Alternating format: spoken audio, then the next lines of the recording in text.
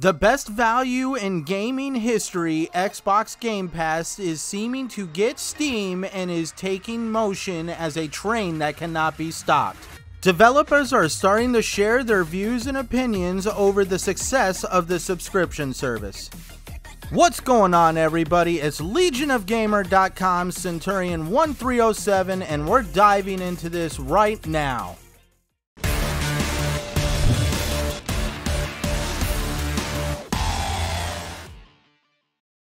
Let's get one thing straight. The value that is packed into Game Pass is amazing. It is probably one of the most pro-consumer services that I can name off the top of my head today. They have sweetened that deal even further by creating Game Pass Ultimate. There is now 2 Game Pass libraries for you to choose from, one on console and one on PC, and by having Game Pass Ultimate, you get access to both of them.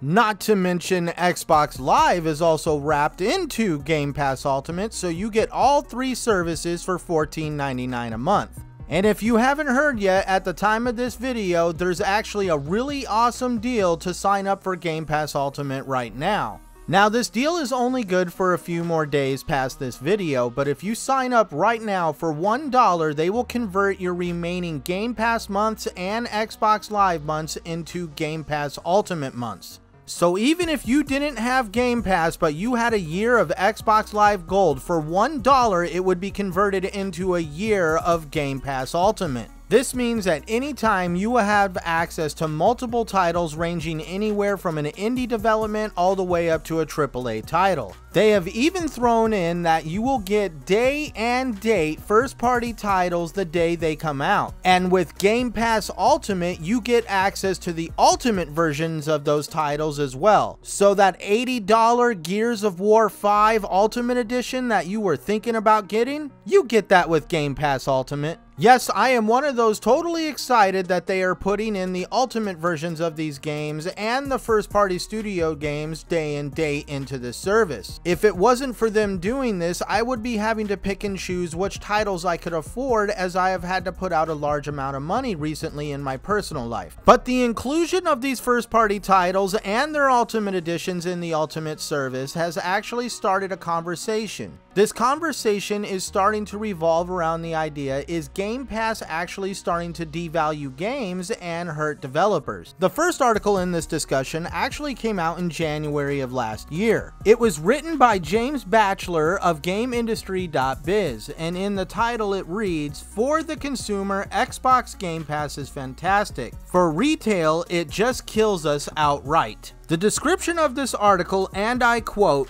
"Independent game stores debate the impact of Microsoft's decision to add new first-party releases to its subscription service." Now, to make this absolutely clear, this is geared towards smaller independent game retailers and not the big chain superstores that have other products that they can fall back on to drive profits. In this article, it talks about how some small independent retailers in video games are actually unhappy with the decision to include first-party studio titles, and as a result stopped carrying Microsoft's first-party studio titles on their shelves as a result of the subscription service. Now, I must point out that this article is based in the UK, and all the businesses that they interviewed are also in the UK as well. But I'm quite sure that there's also some smaller independent retailers here in the US that are following this trend as well. But not just the independent ones. I've noticed a certain big chain retailer that seems to be losing a lot of money lately following this trend as well. Let's face it, I hate mentioning names, but it must be pointed out that GameStop isn't doing too well right now. I just went in there today to look at their sale, and one thing I did notice that almost any title that is included in Game Pass is actually missing from inside the store. Yes, you can find a couple of them here and there, but it's not like another title that's not included in the service that they have multiple copies of. A representative in the article from the UK-based Extreme Games quoted in saying, "Essentially, it's made our Xbox business worthless overnight. Why should we support them if we're going to get very little out of it?" Retailers are already saying that it's difficult already to convince somebody that a game is worth $60, and the subscription service is making it even harder. Fast forward to a couple days ago of July of 2019, and developers are starting to chime in now as well. No, it's not first-party studios chiming in, it's third-party developers and indie developers that are starting to have a word in this subscription service that is taking the world by storm. Eurogamer released an article on July 5th titled, "What Developers Think of Game Pass. Choose your development partner as carefully as you choose your love partner." This article revolves around the panel discussion that took place at Game Lab that was hosted by GamesIndustry.biz editor-in-chief Matt Handron. The others involved in this discussion were developers that were behind Crusader Kings, Rhyme, Cube, and Inside, with their thoughts on Game Pass in particular.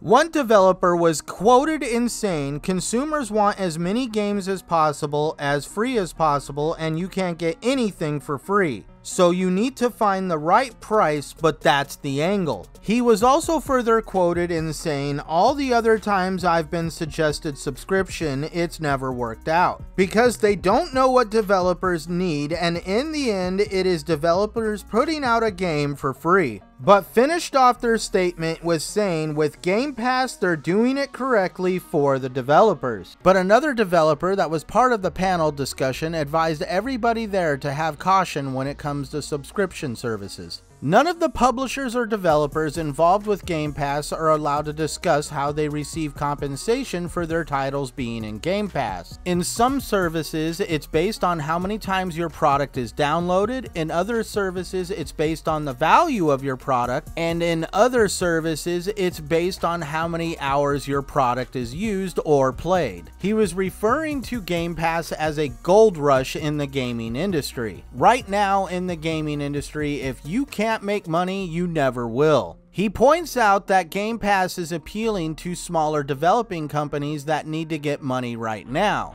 But in exchange for getting money right now, that doesn't really give them much of a longevity. He says developers need to think long term. What happens if they cut people off from being able to put their content into Game Pass? And then he adds, what about games that he feels like the ones that he develops that are worth more than the average single player because people play them for thousands of hours versus a couple hours? He insinuates that Game Pass and the gold rush that is creating is going to be a one-time event in gaming history. Other developers argued that Game Pass is actually breaking down the barrier for other developers to finally get their product on console. One of the editors for GamesIndustry.biz came out and argued the fact that developers do not have the metrics that are needed to gauge how well their game is going to do on Game Pass. But to make a counterpoint argument to that statement right now, back on March 29th on Twinfinite.net, Larry Herb was quoted in saying when asked by a fan about the monetary compensation with Game Pass, "I will just say that there's a lot of work that Microsoft has done with our store to enable a lot of great information and a lot of great ways to understand how people are using their game. There is a lot of work that we have done on the back end, and look, I worked at Microsoft for almost 20 years, and this company understands data like nobody." So it looks like Game Pass is creating a dividing line in the industry. On one side of the line, you have developers that are saying that Game Pass is a fair option and also a gateway into the console market.